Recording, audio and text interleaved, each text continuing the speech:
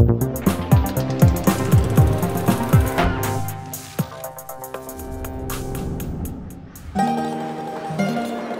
to Florence, home of Michelangelo and tons of other famous artists. Yeah, we are gonna go on a boat tour. We're gonna ride bikes in Tuscany. We're gonna try wine. We're gonna make pizza. We're gonna eat gelato. It's time to go, right? Let's go.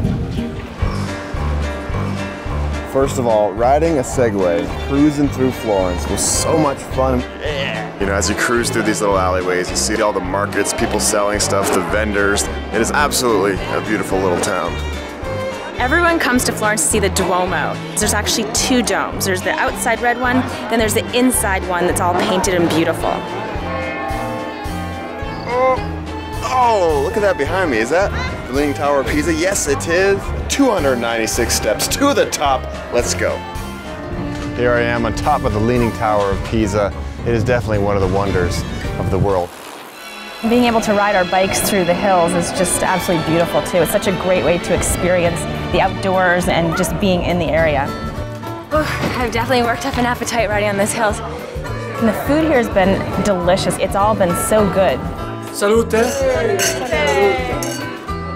The best thing about eating lunch here with these views is that this food is produced right here. This wine is produced steps from this table, and it tastes so good.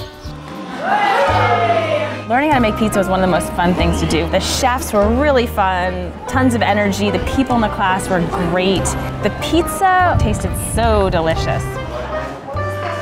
So this is the Uffizi area, and let me tell you, it is amazing. As I walk now through this corridor, it's kind of like how the Duke used to do it. It would go from his private palace to the political palace. And every now and then he'd stop at these windows and check out his kingdom.